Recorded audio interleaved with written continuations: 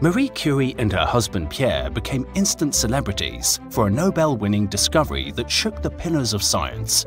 There was a hidden energy inside certain minerals. But that was just the beginning. Did you know that they went even further and that Madame Curie won a second Nobel Prize?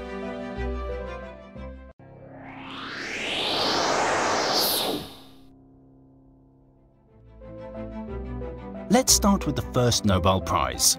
In the late 19th century, an astonished physicist, Henri Becquerel, found that uranium salts could emit rays that left marks on photographic film. This intrigued newlywed scientist Marie Curie, who used a device created by her husband, the piezoelectrometer, to measure those invisible rays.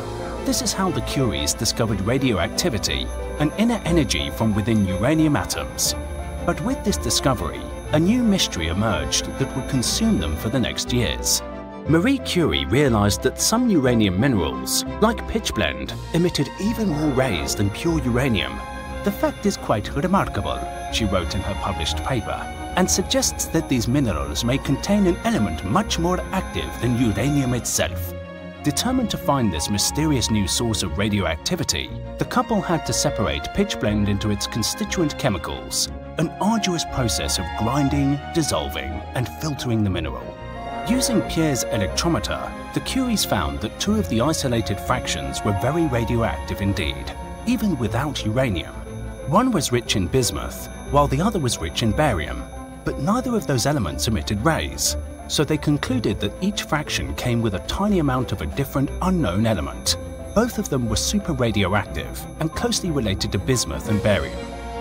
The physicist couple were sure they had found proof of two new elements, which they named polonium and radium.